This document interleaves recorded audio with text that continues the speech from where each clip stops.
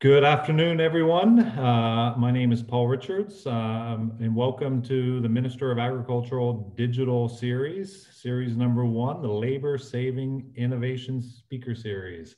We're really pleased to be here, and I have a strong panel to discuss the topic, discuss the issue. I'll introduce them at a later time. Very quickly, some housekeeping notes. All participants will have their audio and video turned off during the webinar.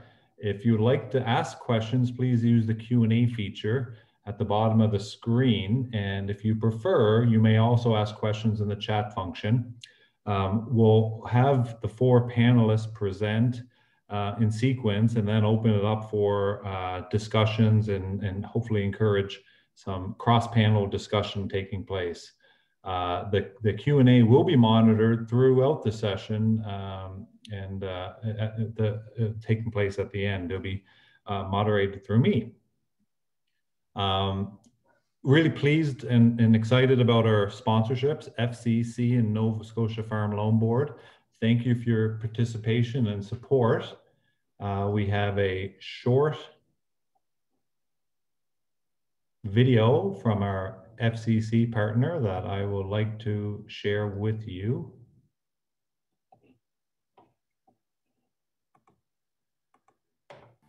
Who is FCC?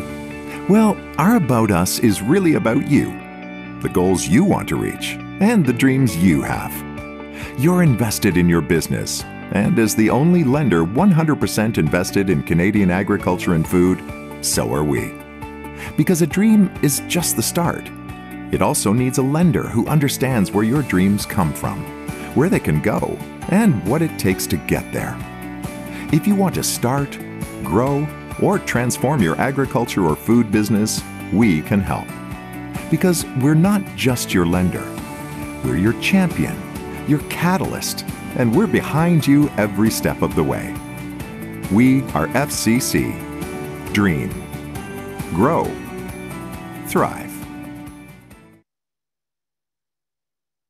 Excellent. Thank you, FCC, for your sponsorship. Who is it? As I mentioned, my name is Paul Richards. I'm with Innovacorp, Nova Scotia's venture capital crown corporation.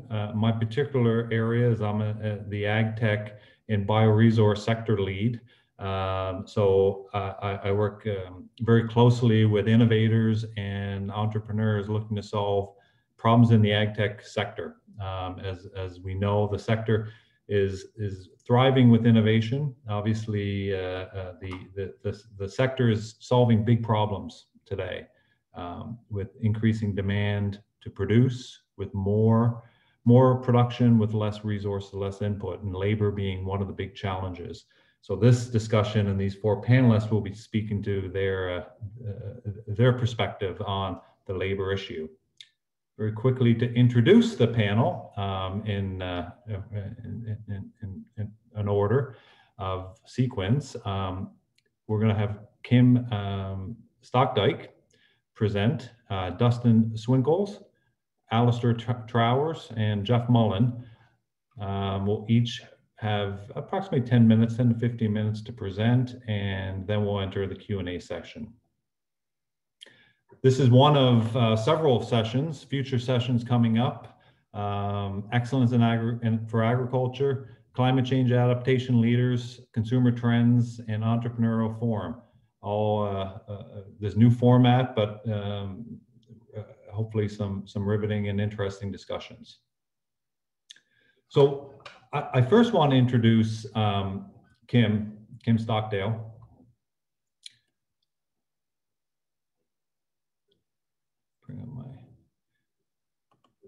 Introduce Kim Stokdjijk to you. Kim is the chair of the Farm Technical Trade Advisory Committee, who along with other industry experts have worked to provide industrial direction, technical guidance and development for the newly designated trade and training program through the Nova Scotia Apprenticeship Agency. Kimberly will be presenting the work through the Trade Advisory Committee and the Nova Scotia Apprenticeship Agency Working Group, the current status in the new training program, and opportunities for farmers. Kimberly has extensive experience working with seasonal agricultural workers in the temporary foreign worker program, AgStream. She's also is the past chair of the Nova Scotia Federation Labor Committee and is familiar with the issues facing the farm labor. Kimberly owns and operates Stokdjijk Greenhouse with her husband, Tim. Their third generation 5-acre hydroponic greenhouse operation is a key supplier to tomatoes, cucumbers, peppers in the Atlantic Canadian region. Kim, the floor is yours. Well, good morning. Thank you everyone for participating. Looks like we have about 68 people on the call already, so we're very excited about that. I did get a chance to take a look at the attendee list, and that helped us a little this morning. Faith Matchett, I'm glad to see you're there. I'm sure Farm Loan Board has some folks on as well. Thanks for joining us and supporting the opportunity. And I also see some producers and lots of government and industry support people, and I'm sure that there's processors on here with us as well. So thank you for participating. I'll try to give you some information of what's going on with the farm technician apprenticeship program. And I do have some slides. I'm a former teacher, so I like to present things visually so that you get a sense of what's going on in kind of a more global way. So I'm going to share my screen here with you. Going to try. Here we go. Cannot share screen while another participant is sharing. Paul, can you stop sharing your screen and then I will? Yep, I just did. Excellent. All right, here we go. So one more click and we're in. So Farm Technician Apprenticeship Program is a partnership between industry and the apprenticeship agency. And why are we doing this? What is even the need for this? Why apprenticeship? Well, in Nova Scotia, we have mostly small and medium-sized businesses, farms, when you consider our size compared to the rest of the country. We have farm owners who are also farm managers. And as we've grown our industry, these farms are getting bigger. We've got farm laborers. And as our farms continue to grow, we bring in new technology and new opportunities and new marketing, our farms grow again. And the pressure on farm owners and managers continues to increase and get more stressful. Well, how are we going to manage that in terms of labor? On some farms, we've seen some farm specialists and middle managers come into the picture. And on some farms, they grow that section of their labor with specialists who may or may not supervise other people. Maybe they just have a specialized area that supports what's going on the farm. And you can see just by color, boy, if a farmer is running a lot of laborers by himself, he's got a lot of stress and he's got a lot of responsibility. As he starts to share that responsibility, you've got a little less stress, and as that's shared all the more, it's even better. Why farm apprenticeship? Well, you've got these specialists and middle managers. Some of them are trained, but many of them are not. On my farm, they're not. And I would really love to have some help to train them well and to have folks on my farm that are really going the same direction I am and to really have some success for growth. So what happens if we add a layer of apprenticeship training? You can see there would be some farm managers who would be journey people. They'd be trained and directed on with a structure of how to train their farm managers. As those farm managers, middle managers get trained, they're able to share their information, their knowledge, and their experience with laborers on the farm, and the farm can be much more productive and far less stressful. And in a time of COVID, we definitely need to have some reduced stress. So we think apprenticeship is really a way to go to build that middle. We have support for farm laborers. We've got some opportunities for local Canadian laborers. We've got opportunities for seasonal laborers, temporary foreign workers, but this training for middle management and specialists is lacking, and we think this is a great opportunity. So the cool thing that we're doing with apprenticeship, though, is we're borrowing from PEI. We're not reinventing the wheel. They've already got a program that works really well. We've talked with PEI. We're using some of the information that they have, as well as information that's been gleaned from industry for over a decade on what's needed in the province and industry consultation. And we're also building this program so that it could be a Red Seal program. And you need so many provinces to participate in your apprenticeship program for it to become Red Seal. But this is definitely an opportunity, and the structure is already going to exist. So once we've proven along with PEI that this program is successful, we're going to be able to share that with other provinces. And then this will become more of a transferable trade. So what is apprenticeship? We've heard about apprentices in electrical and welding and auto mechanics. What does it really look like? We don't have it exactly in agriculture. Well, apprenticeship is a standardized model for training. It's basically a skeleton or an outline for how to prepare a training model. Apprenticeship is also a collaboration between government and industry. Apprenticeship is not telling us what to train our people. We're telling the apprenticeship agency what our people need to know in order to be effective and supportive on the farm. And then it's supported by both industry and government. Government's thrown a great deal of money in already to support this in creating the trade and establishing it. And now we're working on the content and the curriculum, and they've done a great deal to support it already. Industry participation has been excellent, and we'll be looking for more of that as we go. So if you're involved in government or another industry organization, this would be a good place for your role to jump in and encourage people to participate in apprenticeship as it comes down the line. So how does apprenticeship work? Basically, you're going to start with a journey person and apprentice, an expert in the field and a newbie, maybe somebody that's already on the farm and an excellent farm hand or a farm helper, and you see something in them and they're ready to go. Or it could be somebody that's not in agriculture yet, but would like to be, and there's some partnership that can be built there. Once you've determined a partnership, a journey person and apprentice that want to work together, we create an agreement with the apprenticeship agency. They do all the administrative work. They've got the structure. We just come in and work with them under the structure that already exists. So within that agreement, we have on-the-job training that's linked to a logbook, so we know what it is that they need to be working on. We've got in-class or online training, and that looks like 2 5-week sessions over the course of 2 years. And we have continuous enrollment. So let's say your farm starts somebody this year and your neighbor's farm wants to start somebody next year. We've rotated the program so that we can continuously intake apprentices during that time. And once they've gone through the 2 years of, or a certain number of hours, which is basically 2 years of work, and the in-class training, they've completed their logbook, they will take a final assessment and they will become officially a farm technician. They can become the journey person on your farm. They can be training new people. So we're multiplying leadership in the agricultural industry. But what are these people going to be able to do?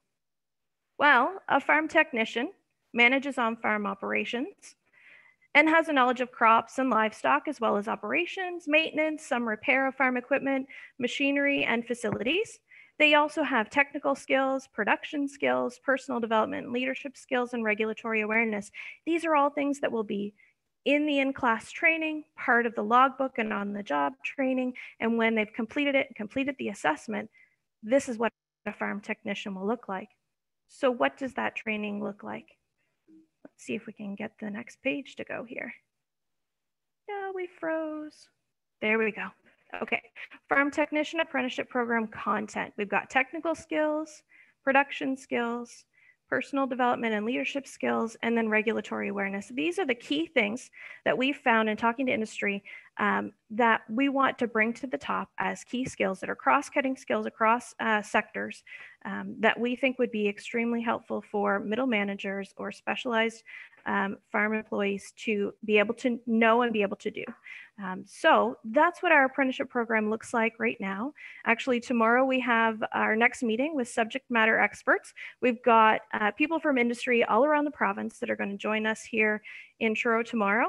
And we're going to wrestle through all of this content information to make sure we've got the right stuff in the structure so that when we send our employees or new apprentices through the program, it will be what farms need in order to fill that middle role in labor, that labor gap for skilled farm supervisors, workers, specialists. So that's where we are on apprenticeship right now. And I'm sure there'll be time for questions at some point here shortly. So I'll leave it at that.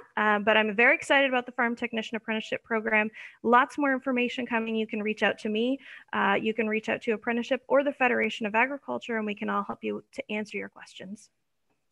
Excellent. Thank you, Kim. It seems like the apprenticeship program is a very practical process that uses best practices that have been learned from both various locations and also different sectors, and a good model to advance the skills and pass the skills on through different skilled hands on the farm and throughout the industry. So great job, and that seems very interesting. And we definitely will have Q&A, and I'm sure a lot of interest in the program. Our next speaker is Dustin Swinkels. Dustin operates Afton Farms in Antigonish County. The third generation dairy farm consists of 270 milking dry cows, 130 replacement heifers, and 80 acres of cropland, which grows alfalfa, grass, forage, and corn silage. The farm is constantly evolving, looking for new ways to grow and gain efficiencies. Dustin has recently overseen the design and construction of a 78,000 square foot dairy farm utilizing some of the most modern technology worldwide. Before returning to home, Dustin worked as a civil engineer and various projects throughout Western Canada. Dustin holds a Bachelor of Civil Engineering from Dalhousie University. Welcome, Dustin. Thanks, Paul. So I'm going to walk everybody through kind of our journey over the past few years. As Paul mentioned, we've just recently moved into a new dairy facility, and it's been quite a journey. And there's been a lot of labor efficiencies that we've picked up along the way. So I guess my story, after my stint as an engineering consultant, returned home to manage the family farm in 2008. Since then, there's been considerable effort to grow and modernize the operation. Everybody thinks of dairy farms and farms as, it's hard work, throwing hay bales, all that. But we've come a long way over the years. So, our operations and the way we do things have been upgraded substantially. So since my involvement back in the farm, we've reinvested in quite a bit of equipment and upgraded our processes. And it soon became apparent that we were quickly outgrowing our aging dairy barn that was built in 1990. The dairy industry experienced some really significant growth back in 2016, 2017 period that kind of put us in a really good position to make a sizable investment and position us to move forward into the future. So leading up to this, prior to construction, spent a lot of time traveling, talking to different dairy farmers. It's interesting. You'll go to multiple dairy farms all over the world, and at each one of those dairy farms, you're going to see a different way to milk cows. It's really intriguing, and it's definitely worth your while to put the time into that exercise. I traveled around Canada, U.S., Europe, as far away as New Zealand, and you travel around, and there's all kinds of different ways. You take New Zealand, it's primarily pasture-based dairy systems, but and not really similar to what we see in Canada, but nonetheless, you'll pick up little bits and pieces out of everybody's operation, and hopefully piece that together to make something that's going to work for you and is going to be profitable for you. So fast forward to 2017, ready to start building. We've got a plan in place. So we opted to do a green site build, totally independent of our old facility. When we did that, it didn't restrict us by existing infrastructure, and kind of gave us the ability to move forward and do what we needed to do to put us in a good position. So So that all being said, we ended up constructing a 400 stall sand bedded, naturally ventilated barn. So this currently houses our milking herd, our dry cows, our bred heifers, and all of our milk fed calves. So on to the labor components of this build. I guess the centerpiece of this build was a 40 cow rotary parlor. And this is a technology that I seen picked up in New Zealand. You know, it's really interesting. You watch them down there, and it's nothing to see a husband-wife combination, you know, milk a 400 cow herd, right? I mean, extremely labor efficient for what they're getting. So this machine is a bit unique to Canada. This is the first of, or one of the first of this brand to enter the Canadian market. But what kind of sets it apart from other rotary milking machines, you know, is the add-ons, the extras, right? So what we've incorporated into this machine is pre and post dip, a system that basically handles a lot of the labor, a lot of the extra jobs that you'd see on these machines. If you travel to places like the US, where they've still got relatively cheap labor, you know, typically you'd see 3 to 4 people operating a machine like this, but we've managed to get the system to operate with one person. So we're achieving 150 cow per hour volumes with a single operator, where other systems would be using at least 3 people to do the same thing. So there's a few different reasons that we can achieve that. You know, one being the post dip sprayers. You know, we've got quarter pulsation system here that basically manages each teat independently, allowing us to do all kinds of different things with respect to milk letdown and stimulation. So coupled with that, the machine has loads of onboard sensors. You know, we're collecting volume information, we're collecting quality information.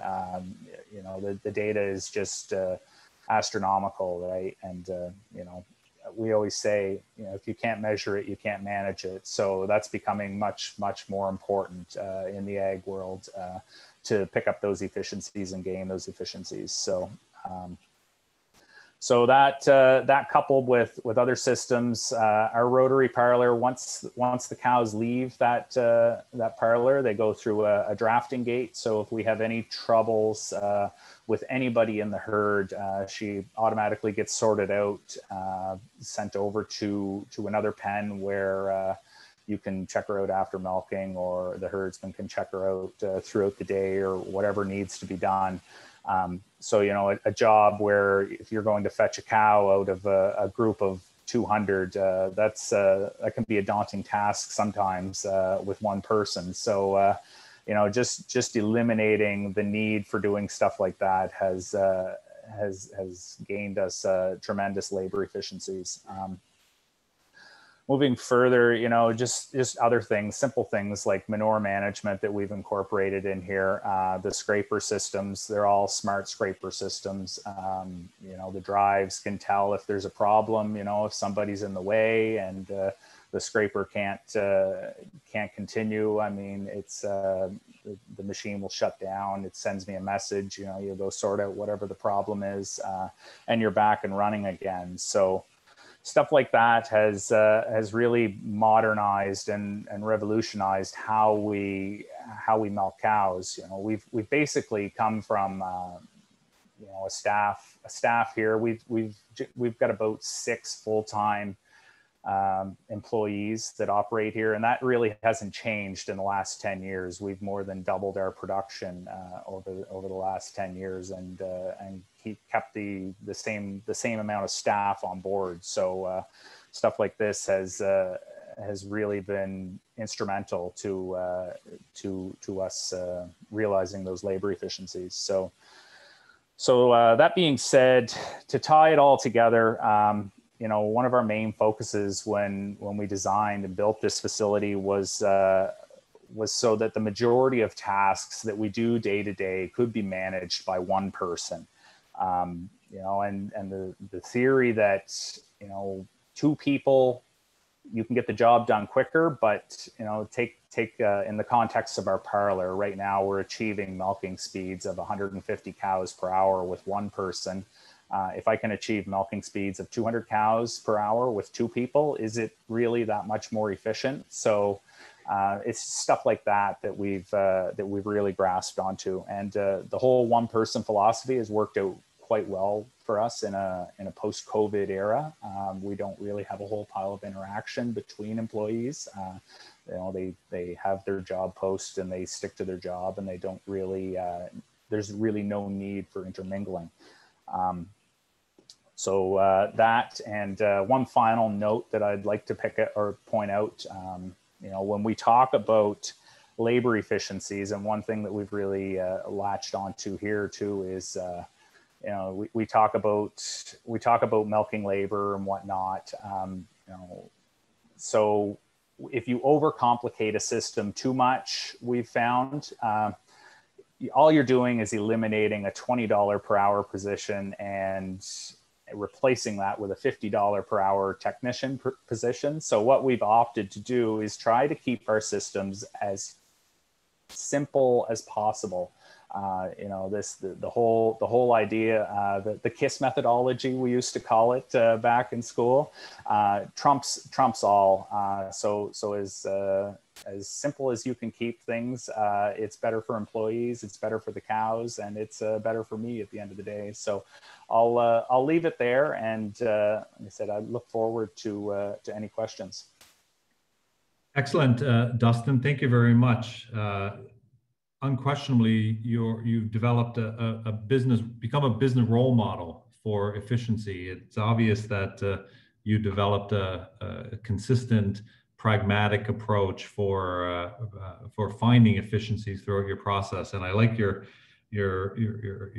thoughts on keeping it simple and making sure you don't replace a $20 employee with a $50 employee. So that's good advice for all of the companies here today.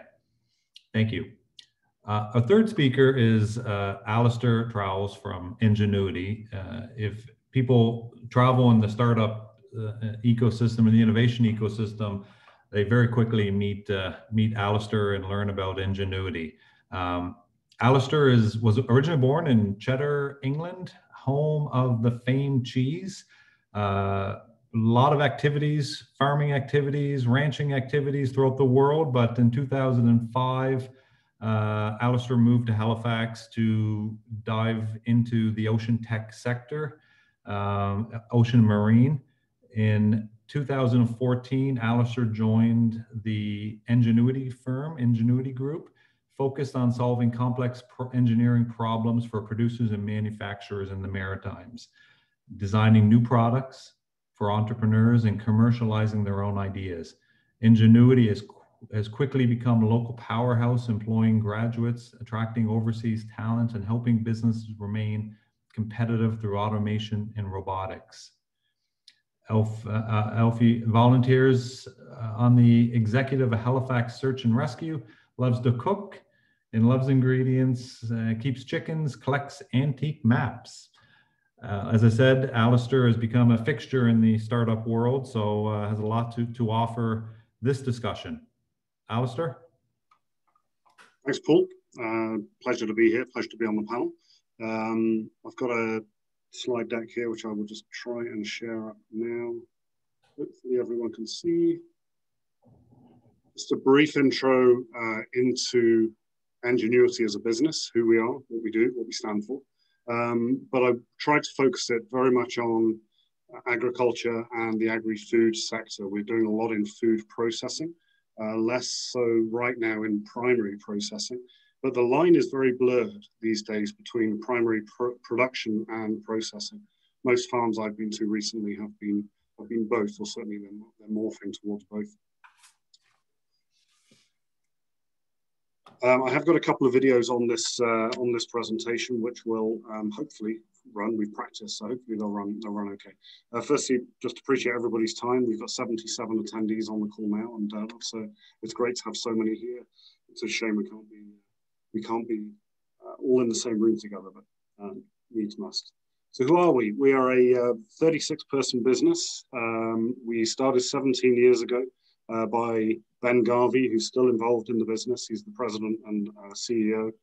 He's a mechanical engineer by training, grew up in Canning in Nova Scotia, and very much grew up in a farming scene, and intuitively instilled in himself and his early employees the ability to solve problems quickly with the things that you have in your pockets, as most farmers have to do on a regular basis. We have 34 people, 35 people, I think, as of today, across the team, and I'll break into that in a bit more detail as we go through the presentation. We run through 4 different focused programs. Aerospace and defense, we have a sector. We do a lot in what we term Industry 4.0, which is very much where this audience would fit in right now, based upon the various funding programs that are available. We have a new product development stream, so if people have ideas, they come to us and we can help them realize those ideas into products. The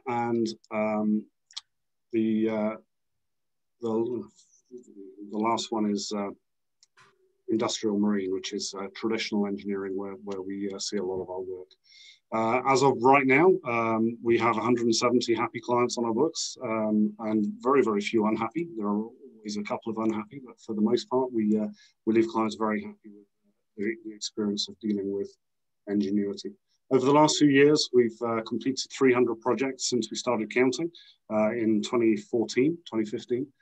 So we're very busy, very active. At any one time, there's 40 or 50 active projects going through the books. So we are a creative engineering firm. It's probably the easiest way of describing us. We focus on process improvement. We focus on new product design and solving complex engineering challenges. And one may ask, how does that materialize itself into farming and agriculture in general? Every single one of these 3 points come across in the things that you do every day. So how are we structured? We have a fairly complex diagram here, and I'll try and make sense of it. I mentioned the 4 programs earlier. The 4 programs each have a program manager. So typically in engagement, you would be working with a program manager. We have a very strong mechanical group of 18 people, focusing on design, cranes, machines, systems, and solutions to problems. We have a 6 or 7 person automation and robotics team. So that group is getting into PLC control systems and robotics, conveyor systems, and so forth. We also have an embedded electronics team of 5 or 6 people in the business. And these guys are very busy in things like near-field communication, development of sensors. We've done quite a lot of farming control systems, so we're working a lot with indoor farming and increasingly with outdoor farming to try and get more data into the mix, and I'll spend some more time on that in just a minute. And we have advanced engineering, which is a bit of a catch-all group, but we have on staff an industrial designer, we have a material specialist, we have finite element analysis in-house on staff, we have a machine shop right here. So we can design and build right here on Heron Cove Road at our facility in Halifax. And we are, for the most part, probably maximum 3 hours away from any one of you on the call. So we're very accessible and very creative in our problem solving. The 3 areas I put in green here are really the ones where I would see a match for this audience. So I mentioned Industry 4.0 earlier. So this is things like Internet of Things and communication, in-field sensing, communicating back to farm management systems, productivity and quality assurance, machine health and remote monitoring. So systems that are really looking at how are my machines running and can I control them and adjust them on the fly. And inexorably, AI and machine learning is coming into the mix. So we're having conversations now about using cameras to monitor crops in fields, camera systems and vision to monitor livestock and livestock health. So there's a lot of machine learning that's coming into the sector as time progresses. So how do we make sure everything runs smoothly? We have a design process. We try and make it as lean and fast and creative as possible. We are a very creative group and we like to get stuff moving very quickly and work in a methodical manner. It's pretty straightforward. Most ideas come from the floor, come from the farm, come from the factory, and they sit in someone's head. We have a discovery process whereby we work with that idea. We wrap a team around the problem or the challenge that we've identified. We lay that down on paper. So we really try and get under the skin of the problem, understand the functional blocks that make up the solution to that problem, understand what you've tried before to try and solve a particular challenge in the workplace, and then lay down the building blocks for success of how that problem will get solved. Typically that will start with conceptual design. So we work out how we're going to prove a concept, and then we very practically get into the shop, start cutting metal, cutting wood, 3D printing, using clay, whatever it needs to prove that concept would potentially work. And then from there, once we've established that yes, we can break the back of the problem, we then move into a detailed design step, whereby we're ordering equipment, we're building custom designing equipment. We then typically will build it in-house in our robotics and automation lab downstairs, test it with your product, and when you're happy with it, you come down here, you sign off on it. We then document, rip it down, bring it to site and install. This is typically how we would go through a process automation project. And it very much is centered around de-risking capital investment and making sure you're learning by doing. I do have a couple of examples of where we've done that later on. So we'll talk about data for a little bit. What is possible? Data is everywhere. Obviously, everybody carries a phone. Farming systems are getting much more complex, and the amount of data that's out there is growing exponentially. But fundamentally, what can we do? We can understand and control our growing process. We can potentially preempt our next decision, whether it's a grow decision or a business decision, investment decision. We can understand process lag and choke points. So where is my process inefficient and how do I improve it? We can use data as an early warning for failure. So when is that particular machine going to croak on me 2 weeks before it's required? We can use data for customer feedback and getting knowledge of our market and using that in any decision we make at the production end of the process to ensure that we're growing and producing a product that is fit for market and is needed in market. We can also interrogate on the processing side, interrogate rework and fail. So if you have a value add process that you're automating, we focus very strongly on areas where you're reworking, where you're rejecting, and how to radically reduce those to improve overall productivity. I guess the ultimate is data will always answer the next business question. So whatever the business question is you're asking, we will work with you to put in a metric system that will allow you to solve and answer that question. So we want to make better decisions. We want to create efficiency in the workplace. We want to gain control. And ultimately, we want to maintain competitive edge and competitive advantage in anything we do. So where do we start with an engagement with anybody in this industry sector? We would always look at process improvement assessment. So this is where we would bring a team in and actually step through a process and understand where the choke points are and give you a bit of a plan on how to improve your process over and above the work you've already been doing, and really give you break that plan down into cogent steps so you understand where you can go for funding assistance, where you can go for systems, and where you can really make the best bang for the buck inside the business. We look at automation and robotics. So we've talked a lot already today about greenhouses and indoor growing, but how is automation going to be affecting value add processes? How's it going to be affecting processes in field and in barns across the region? The other two on the right-hand side, SCADA, which is supervisory control data acquisition. This is an industrial term, and it's very much coming into farming. So really putting sensors on everything you have to give you a big picture of what's going on in your system and where the choke points are and how do you improve, and then ultimately getting that data to your phone. I mentioned iFarm and AI earlier, so we're doing a lot of work in cannabis and in vertical farming using farm control systems and sensors. Those are naturally progressing out into fields and open field agriculture as we speak. So down to the meat and potatoes, if you'll pardon the pun. I've put a few logos of companies that we've worked with. These are all agriculture focused in one way or another. We are doing a lot of work with the support network that farmers are already working with. So people like Apex and CMP up in Charlottetown. We are always working with companies that are fabricating. Abco is another good example. So companies that are building conveying systems and machinery automation systems, we are often the design partner that they will turn to.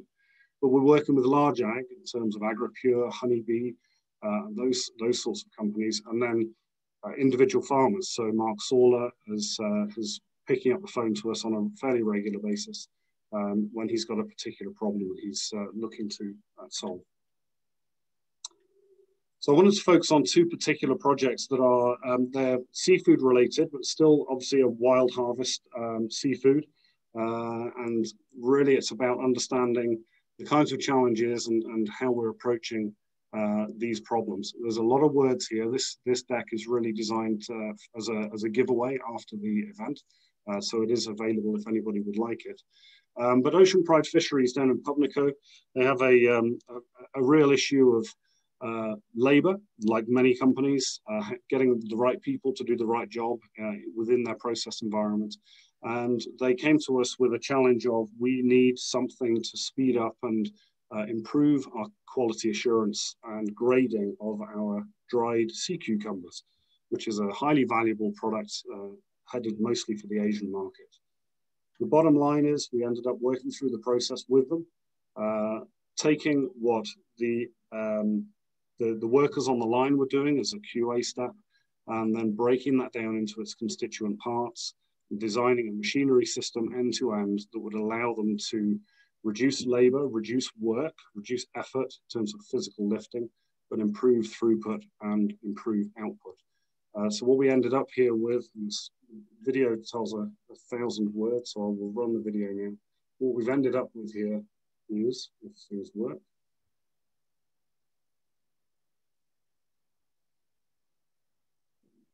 go to YouTube.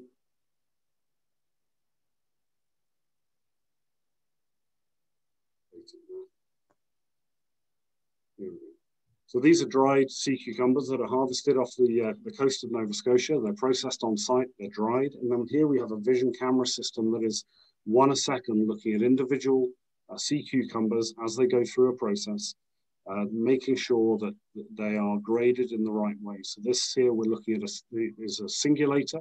So each sea cucumber is put into a single lane, singulated, and then the vision system is able to reject the ones that it thinks are second class or second rate, which get processed into a different type of product. It's quite a simple job that the camera system is doing, but it is vital to this particular operation because they simply cannot find the workers to do the job, and visual comparison is always very subjective. With the way that they've approached this problem is to utilize the technology to improve their consistency and overcome some of their labor issues. The second example here is IMO Foods. These guys are down in Yarmouth, Nova Scotia. It's a very old building. It's a 100-year-old building. It's a seafood cannery. So they're using, again, locally caught herring. They are steaming or smoking the herring and putting it into cans. The cans are produced on site. The smoking is done on site. It's one of the, I think it's the only cannery in the world that does the entire process in one building and one site, end to end. So the challenge there was, how do I get the most out of my building? How do I overcome some of the labor issues that I've got in the facility? And how do I improve my throughput? So again, I'll click to video. We'll get this rolling as soon as we can. And this will hopefully step you through the process. So this is the building. It's very old. It's been here for quite a while. It's been producing canned seafood for some time. we get behind the scenes. We've put in a robot system. We've put in a spiral conveyor to lift food through the building and reduce the amount of handling and rework that's going on through the process. This is it's quite an investment over the course of about 4 months. The downtime in production was virtually nothing. The line was running all the way through the implementation. And this entire system was set up in our lab ahead of time to work out all of the bugs and make sure that when it went into the factory itself, it was going to work seamlessly.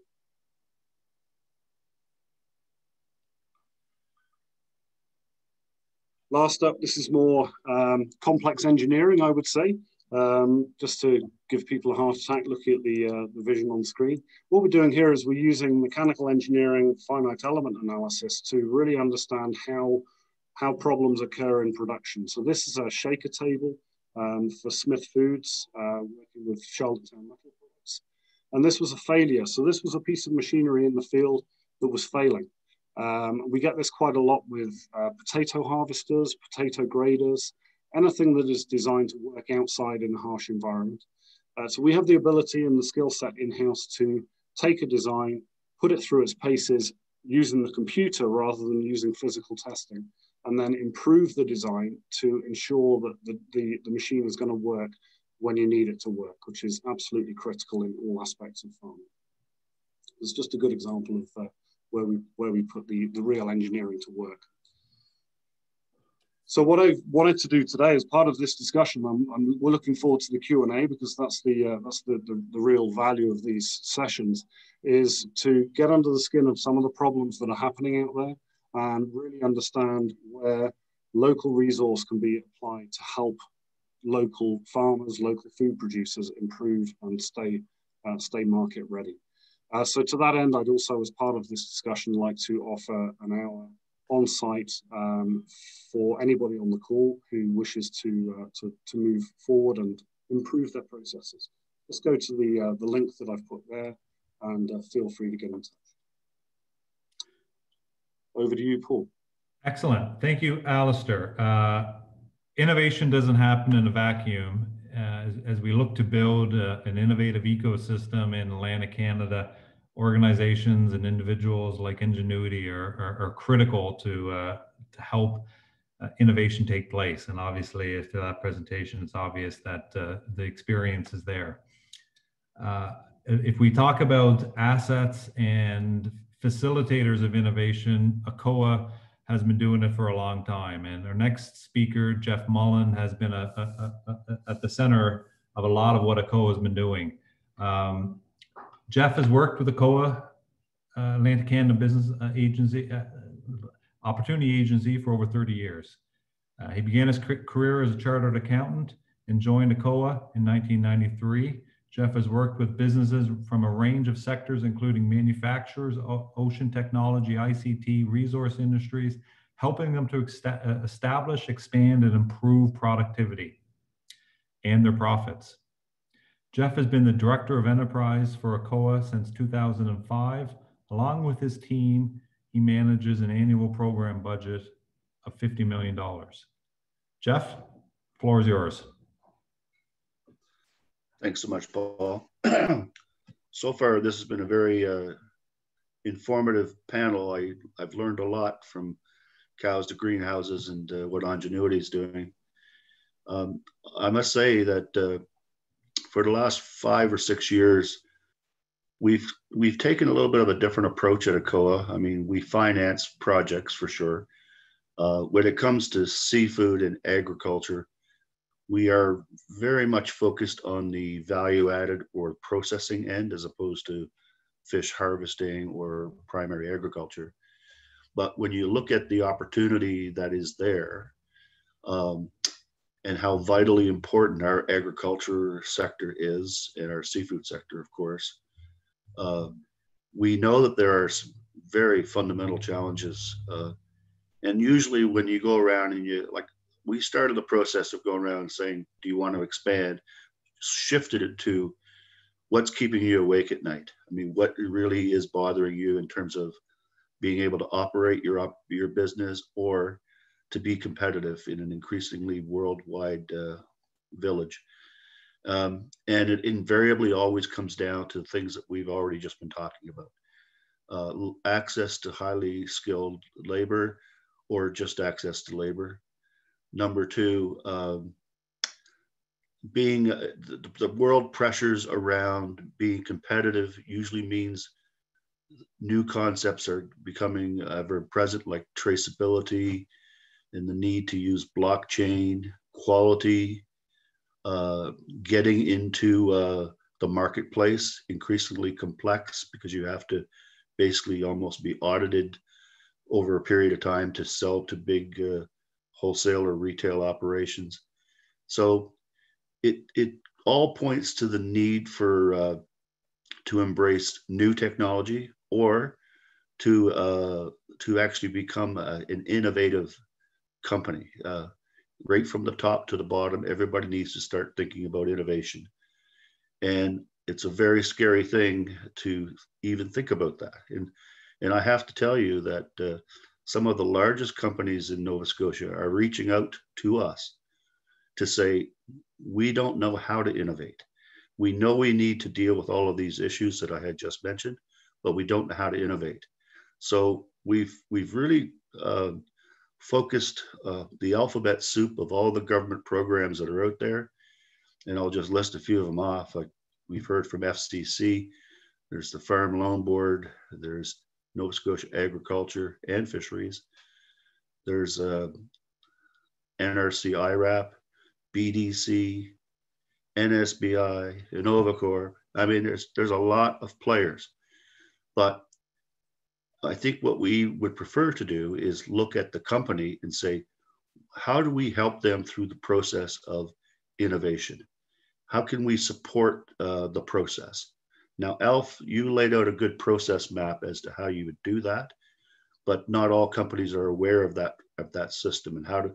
So we're willing to invest to bring in firms like an Enginuity or others to help to go through that process and basically play it back to the owners who go to the building every day and they don't see the problems that an independent cold set of eyes can see. So start the process by looking at what you're doing. You've probably been doing the same thing for 20 years. And you don't know what the rest of the world has done to leap beyond you. So a process of looking at what your operation looks like, identifying the bottlenecks and the weak points, and then start developing strategies or even projects to start dealing with those issues. And it could be automation. It could be bringing in data. Once, it's one thing to bring machinery and equipment in and robots and automation, but the real opportunity is to start to monitor, to get the data off of those systems so that it becomes part of your management in getting more efficiency, higher productivity, more traceability, because the world wants that, and hopefully increase your bottom line. And I think that at the end, because I am a bean counter, you only make project decisions if you feel that you can get a return on your investment. So one thing that, Alf, you did not probably put in there so much is part of what you do is you actually calculate, here's what your payback will be through the investment in automation. So ACOA is very interested in investing in all that stuff. Secondly, and Paul, you had mentioned this, we've been investing in technology startups in a very aggressive way for the last 15 years. And a lot of the startup communities are looking at the need for innovation and technology adoption in the agriculture, primary agriculture processing, and seafood harvesting and seafood processing. These are sectors that are in dire need of implementation of new technologies, from the use of drones to the use of automation in seeding farms. Think about fishermen having technology to have ropeless gear to avoid whale entanglements. There's an unbelievable wide range of technologies that are needed. And I can tell you that it may not be may not be known to most primary operators, that we have a very, very rich and deep startup community that could be, and so Paul and I, our job is to create collisions between these processors and these little technology companies that have technologies that will greatly improve the efficiency and the safety of food production in our province. So I think, and we're investing in those startups, and part of investing in those startups is getting them that reference client. So we would like nothing more than to, as you go through a process of saying, I think I have a problem here, and we validate that through, bringing engineers in, but then our job, and Paul and I, and Perennia, would be to search for where the solution to that problem is. And it might very possibly be a local technology company that could bolt their technology into your process and improve your production, improve your food safety, and hopefully even reduce your labor challenges. So I will stop. Basically, ACOA is a funder, but our zeroed in focus is on innovation and technology development and technology deployment. So I think I will stop there, Paul, and I look forward to any questions people would have. Excellent. Thank you, panelists. Now is the Q&A time. I'm going to start, but I invite everyone to chime in and ask questions. Some we may not get directly to in the remaining time, but we'll do our best to answer. All of you have been working in the sector and helping with the integration of innovation, automation in farms.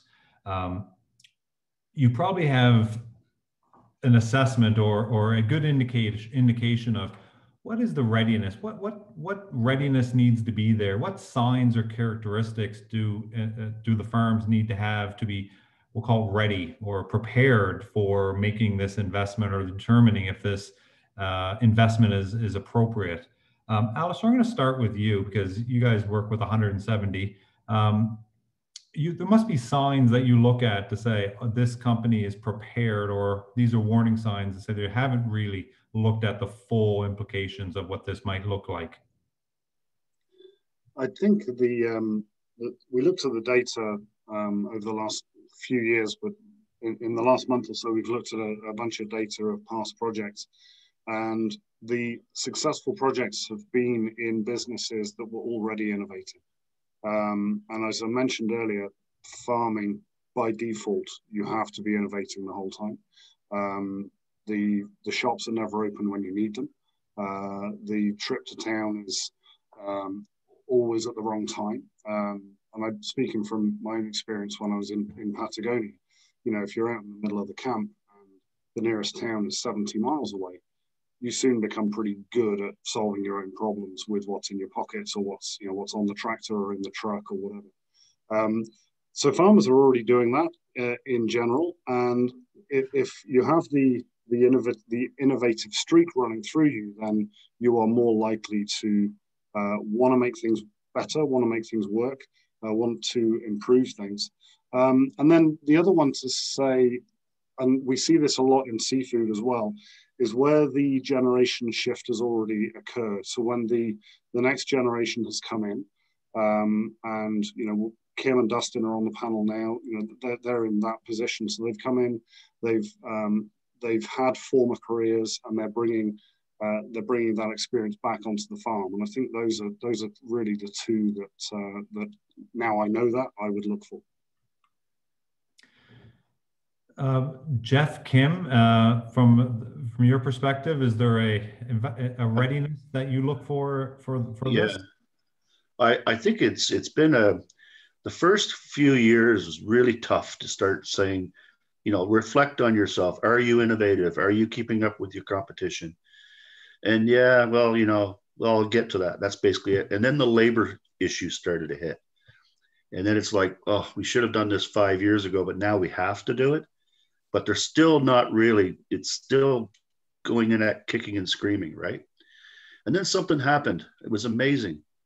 Last year, about a year ago now, the pandemic hit.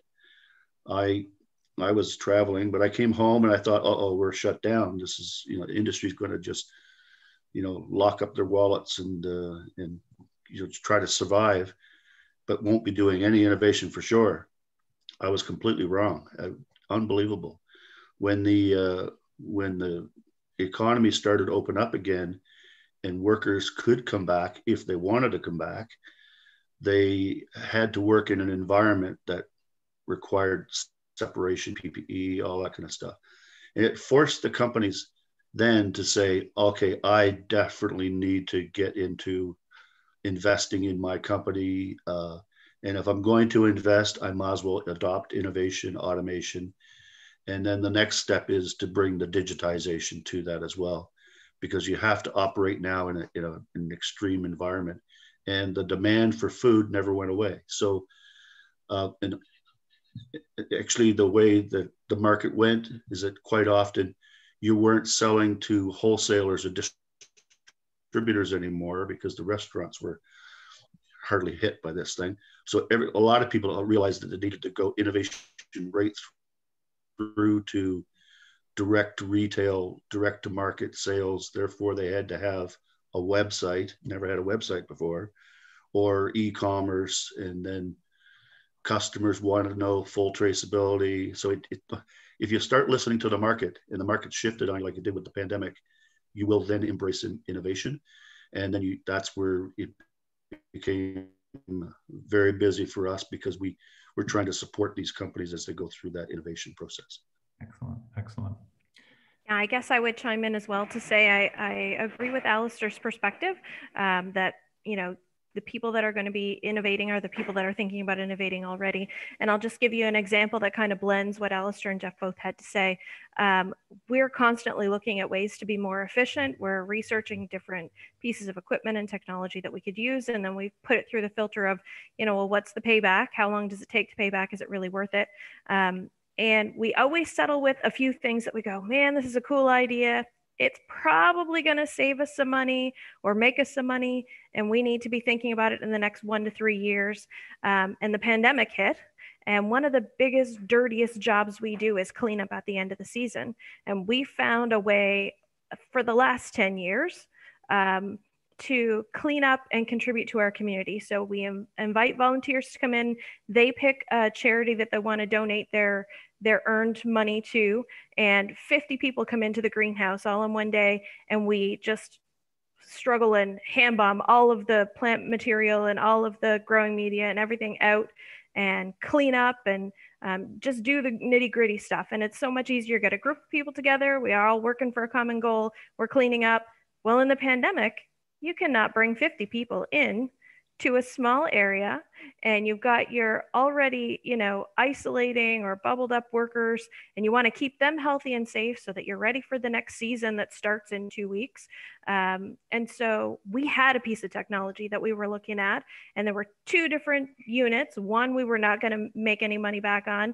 The other was a smaller unit, and we definitely could afford it. There were some good programs available through NSDA and the federal government. And so we bought this unit that goes through the greenhouse. We put out basically a piece of fabric in every row. You drop the plant material on it, and the machine pulls all of that old plant material in, and it dumps it into a pile, and we're easily able to get that out of the greenhouse. Now, what used to take us 25 minutes a row with 50 people, we could now do with 3 people who were already in a work bubble working together. They're not a risk to each other, and we could do it in a minute and a half. So, wow. You know, the savings in time and labor, that machine, if it hasn't already paid for itself, it will by the end of 2021. And now we have that piece of technology on hand. We're sad to miss that connection with the community, to have people come into the greenhouse and get to know what we do. And we have to use other means, whether it's social media or a website, to make that connection now. But we're keeping our team safe. We are moving quickly. We're doing less physical labor. It's actually less of a hazard on the farm, less of a safety risk for our team. It's less work. We're not dreading the work day. We can spread it out over a couple of days and get it done quickly without a lot of physical labor. And so those are the things we're looking at. And I think, you know, even small examples like that, that's one little piece of machinery that's going to save us some time. There's certainly other things that we're looking at to improve our efficiencies. And, you know, in the past, we've had people come in and look at, well, what's this process that we're doing? How can we do it better? Does it make sense to buy a piece of equipment, or do we just change, you know, the workflow? It's farms and operations that are constantly looking for, that are going to stick around. In terms of our sector, when we first came to the farm, and I stepped into a family farm 10 years ago, that's third generation, we were told, you know, oh, well, 20 years ago, there was a lot more acreage and greenhouses in the province.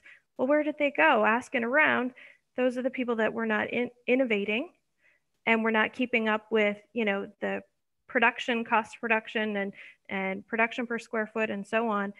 In order to do that, you've got to have the technology. So we're not going to quit. We're continuously looking at opportunities to be more efficient with the space that we have, and with the technology available to us, but it's got to have a good return on investment.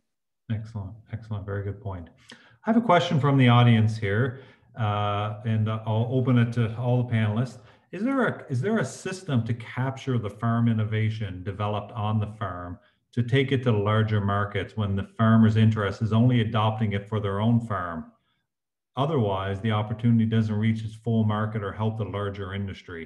It's kind of, how do you take the innovation that a farmer has? They're an innovative group. How do they innovate? How do they take that to become its own product? I can jump in there if you like, Paul. We have quite a few innovators that walk through the door here, entrepreneurs, people that want to build their own thing in whatever sector it is. If the farm themselves that develop the technology aren't interested in pushing it forward, then, you know, I would suggest throwing it into the ecosystem locally. So you have the Ignite Labs down in Yarmouth, Pictou, which is a home for incubation for ideas. You have Idea Hub at Dalhousie, and then all of the surround sound programs that Jeff mentioned earlier, so NSBI and ACOA, NSCI, all of those. It really does need a champion. It needs someone to push it. So that could be a relative, it could be a friend, it could be someone associated with the farm that has that entrepreneurial bent that wants to take it forward. But there is a very, very solid innovation ecosystem and commercialization ecosystem in Halifax and the wider community. So I would encourage, you know, go to Jeff, come to me, go to Doug Jones at Ignite, go to Margaret Parmenter at Idea Hub. These people are all living and breathing in that space. Excellent, thank you. Dustin, question for you. You're the role model on the panel of making the investment, taking the chance, implementing the technology. What was the evaluation that you went through to determine the size and the type of the investment?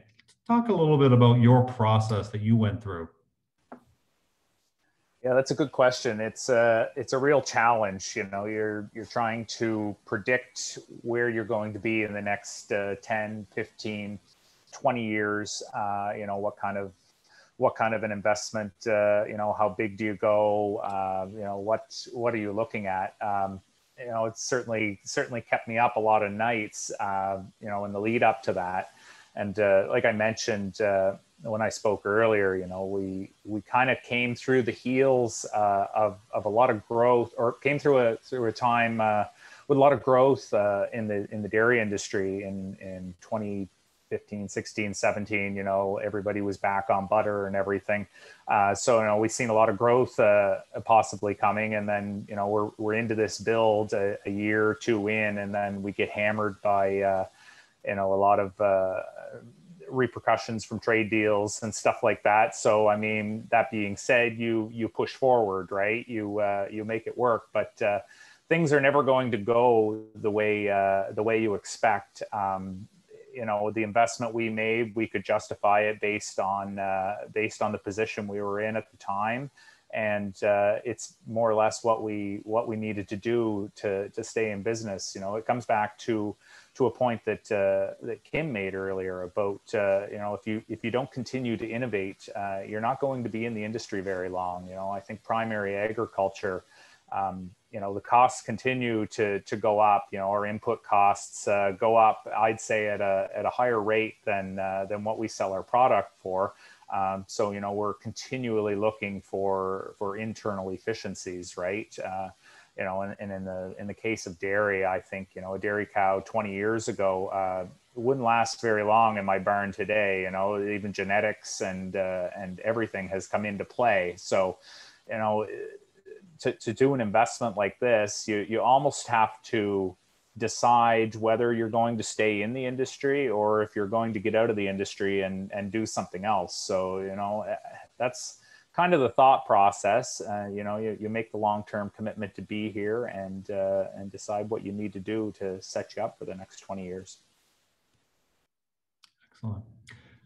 Much of the innovation that we're going to implement in the farm is brought in. It's technology transfer from other regions, often from Holland or Europe or United States. And there's a lot of fear around buying technology. How is it going to be supported? What if it breaks down? Those are practical fears that people have. Each one of you have a hand in various different ways to help de-risk and support that. What advice would you give to a farm making that decision at this point of what do they do? I think the most important thing is don't buy the shiny piece of technology some salesman's trying to sell you, because they're not talking about how they're going to support you. They just want the sale. And so if we're involved at ACOA, we would encourage a slow down, map it out, tech assessment. What is the problem you're really trying to solve? And then you talk about how do you support that? Because if you're in a must-run 24/7 food processing operation and that thing breaks, well, that's a disaster. And just the thought of that happening probably stops the whole thought of innovating. So unless you've solved the problem of slow down, make sure you do it right, make sure that there is a service provision. I know that Enginuity represents a number of automated companies from abroad, but they can service that equipment, and there are other Enginuities too. Sorry, Alpha, I have to say that, but there's the increase in investment in automation and the data digitalization of that has caused a lot of service providers to come into the system from Atlantic Canada. And we're trying to keep on top of the list of those service providers. But I would very much advise that go down this process, do it right, and look for a local service provider, because you must run that equipment. And you're always going to have to tweak it. It's not a matter of just plugging it in and hoping it works. There's a lot more to the process than that. So you need to have that support. Yeah, I'd add to that, Jeff, that there is also the sort of pandemic piece of this. Pretty much every facility I've been around in the last year, there's been at least one skid with something under a sheet of bubble wrap on it. And when I asked the question, it's, oh, we're waiting for the team to fly in from Michigan or from Rotterdam or from wherever the equipment is coming from. So obviously, when you can't travel, you can't implement this stuff. The approach we've taken is very much one of we're a group of engineers, we want to solve the problem.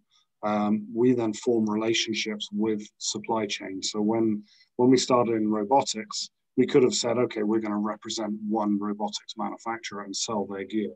But we chose not to. So we are very provider agnostic, I think is probably the best way of describing it. So we don't preferentially treat any one member of the supply chain. We are focused very much on solving the problem at hand for the producer, the farmer, the fish plant owner, whoever it is we're working with. And then we turn around to supply chain when we understand the process and the problem we're trying to work with to get the best bang for the buck, whether it's on vision or robotics or conveying or machinery of any kind. Excellent. Kim, your work in the development of the apprenticeship program, we often, it's truly a marriage of skilled hands and innovative technology coming together. How do you think the development and the passing of skills can further enable and de-risk the tech transfer and tech implementation on the farm? So I guess I would say that the farm technician program isn't looking specifically at any particular kind of technology, but just the ability to learn new technologies. Each farm with their journey person, each apprentice with their journey person on the farm is going to learn the technology specific to that farm. They're going to be exposed to that technology. They might see an overview of it in the classroom portion and then be able to apply it on a day-to-day basis. That classroom portion where you're getting some theoretical and then the practical application is allowing that tech transfer to occur on the farm. If you've got somebody that's on your farm and starting to do some of that tech transfer with you, the program's just going to help to be able to manage things like documentation when it comes to maintenance or who to contact, how to contact, some of those processes. But I would say definitely just facilitating the interaction between the farm leader and farm managers is going to do some of that tech transfer and giving some empowerment to our middle managers to be able to take on some of those roles and take off some of the pressure on farm managers. Are we seeing, as we implement technology, different relationships with the customer? Are we seeing improved connectivity with both the product and the end customer? Is there any, are we changing how we engage with our customer based on implementing new technology and perhaps not dealing with what keeps us up at night so much, which is the labor issues? In our case, I think probably on the consumer side and on the wholesale side, they're not seeing the improvements that we're doing necessarily in a literal way. They're seeing the results, the quality of the product, the improved productivity, the lower cost production, lower costing of product, the more efficient handling and moving a product, having it available, those kind of things they're seeing, and greater availability of local product in the local market, certainly. But from my perspective, I don't see that that consumers or wholesalers are recognizing that. I think they see it when we don't do it. Okay. They will notice if we're not going to be more efficient, if our costs are constantly going up, if we're not innovating in a way that meets their needs. They're absolutely going to see, the lack of adaptation of technology. But when we're doing it, I think they're like, oh yeah, well, that's the direction we're all going. We're all improving our use of technology. You got to, stick with the program and keep moving ahead as consumers are expecting us to, as wholesalers and other customers are expecting us to do. Okay. Alastair and Jeff, you work with a lot of companies. Have you seen the implementation of technology allowed the product and the relationship with the customer to improve? I can tell you that I've been having a lot of conversations with like large retailers like Sobeys, and they are becoming increasingly aware of what their supply chain is from an environmental and carbon footprint perspective. So it's really only been about a year or so with Sobeys, but they are very serious about it. And I think that we're starting to see the need for, there's a terminology called ESG. So large companies have to demonstrate that they're actually operating in a way that reduces carbon footprint.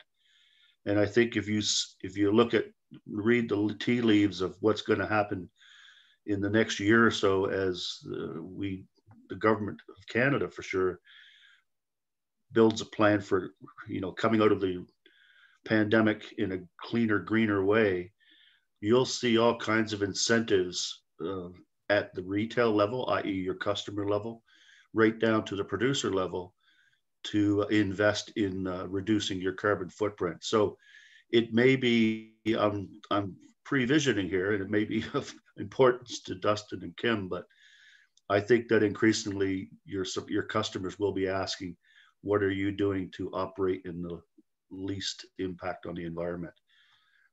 I don't know how you folks feel about that, Dustin or Kim. That's what I'm saying.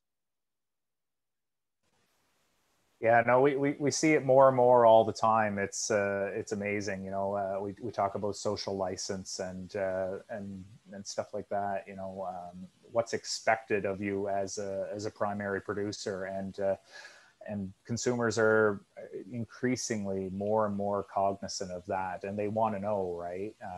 They want to know, you know, how I treat my cows and where they live, and they want to know what happens to all that manure. They want to know, like they demand we know this, and you know, we're seeing it more and more from the retailers, you know, and they're not so much, I guess, giving us an incentive to do that, but just demanding that our product is up to those standards. So and that's going to be even more important moving forward. From our perspective, it's the way that we started 10 years ago, 11 years ago, when we came into ownership at this level. And, you know, we're always looking for ways to be more sustainable, to communicate that well with consumers. That's the way we do business. I don't see it as a new thing for us. But, you know, part of our philosophy is how do we choose the different products and supplies and so on that we use? How do we manage our waterways? How do we manage the environment around our farm? You know, we started recapturing rainwater instead of taking from the water table around us. We started, well, we've been using biomass for over 40 years. It's carbon neutral. The wood itself is constantly regenerating, but we also internally have some guidelines about how we choose what kind of wood we're going to use. You know, we don't want to participate in deforestation. We choose to purchase wood that's a byproduct of other operations already in our region that they need to get rid of, or it becomes a waste product. So we're taking a waste product and producing food. You know, we're conscious of that. That's just part of the philosophy of how we do business. So we don't see it as a new thing. And I guess the thing that we could do better is talk about it more, for sure. Yeah. As we come close to the end, hopefully there's 61 people in the audience that are inspired to look at innovation and adopting technology. What is one piece of advice that we can give them, to this group, about taking the next step, going on the journey of making this evaluation? What's the next step, or one piece of advice that you would give them? So I can try that first. I think the biggest thing that I tell people, you know, if they're willing to, or if they're anticipating making a big investment on their farm, is go tour around, go see what other people have done. You know, there's a whole plethora of different ways to get the job done, and even if you only pick up one tiny little bit from one operation and you can utilize it on your operation, that's a win. So you know, like I alluded to earlier, you know, take some time and go tour some other operations. It's amazing what you'll learn. From my perspective, and it's kind of the way we operate, the answer is always no if you don't ask. So you got to start asking the questions. And maybe that question is, hey, Alastair, will you come to my farm? I don't know what the next thing is, but let's take a look at it. Jeff, will you come walk through with me and figure out how I'm going to fund it and make sure that it's going to make me or save me money? All I have to do is ask the question. I don't even have to know what direction the answer's in.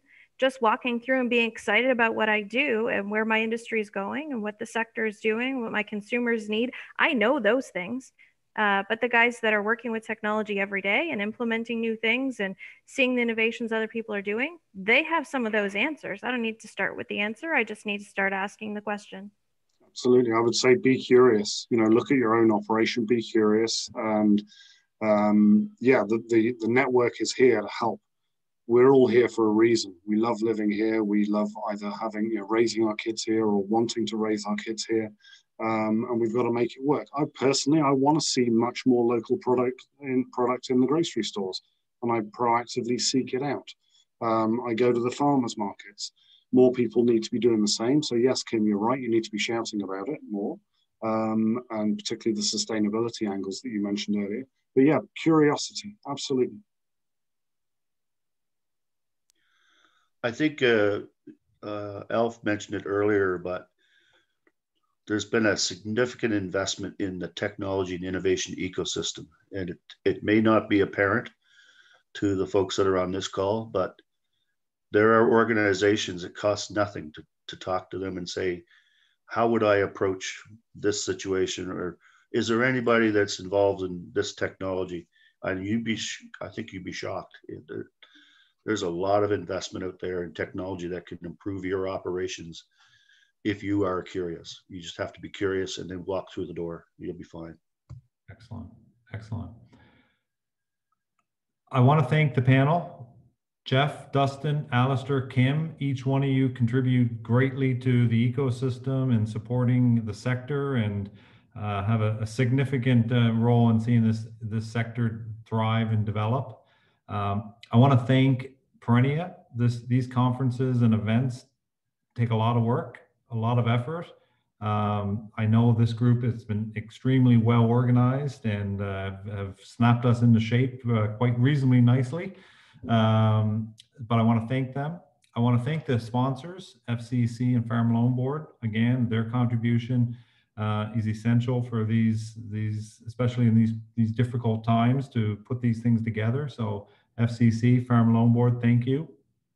And most importantly, I want to thank the participants, taking time out of your schedule, especially if it's you're taking time out of your business to invest in this. I think is a good use of time, and I want to thank you for it. With that being said, Adam, if there's anything else you want to say, I want to conclude this session. And I guess my last thing is thank the minister for having the providing the leadership to coordinate these, and that'll be my another thank you.